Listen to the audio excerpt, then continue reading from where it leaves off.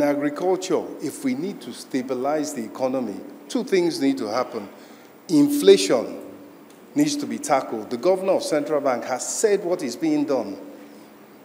He has announced his targets for inflation, and the fact that inflation targeting will be a key element of the strategy, which is right because they're in charge of the targets of monetary policy. But in addition to that, when you look at inflation, a large element is food inflation.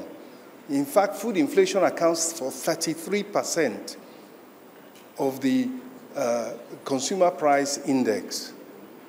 So when you attack food production, raise food production, you bring down the price of food, you bring down inflation, you get a chance to bring down interest rates, and there lies the road to investment. This challenge does not come unanticipated.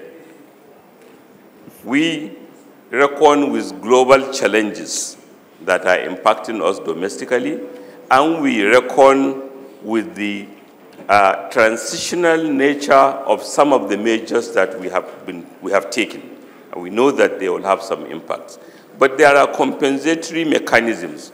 One of it is to support domestic production, particularly one that we are most familiar with, 36 states of Nigeria plus FCT. Agricultural production is a major component, and as well as other activities for which infrastructure, for which funding has been generously provided.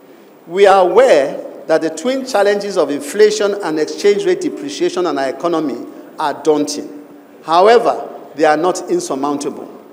Monetary policy actions are sometimes inhibited by transmission lags. Nonetheless, it is expected that the policy measures implemented by the bank will permeate the economy in the short to medium term. Just 1 more minute, sir. Inflation pressures may persist, albeit temporarily, but are expected to moderate significantly by the fourth quarter of 2024. Exchange rate pressures are also expected to reduce with a smooth functioning of foreign exchange market. We are committed to implementing policies that will ensure a stable macroeconomic environment and guarantee improved livelihoods for all Nigerians. We have the target for this year, based on the approved budget, to collect 19.2 trillion, which is 7.2 trillion, more than what we actually collected this year. And given this economic condition and with the promise of Mr. President that we are not going to introduce additional tax, we are not going to increase any tax, considering the situation and welfare of our people, that what we need to do is to re-strategize within to make sure that we bring more people into tax net.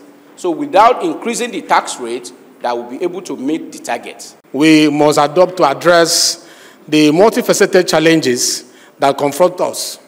Through synergy, we can align our strategies, consolidate our efforts, and amplify the impact of our initiatives. In the face of global economic shift and domestic challenges, it is clear that robust reform measures are not just beneficial but imperative. We are at a pivotal moment where the decisions we make and the policies we implement will impact the lives of millions of Nigerians.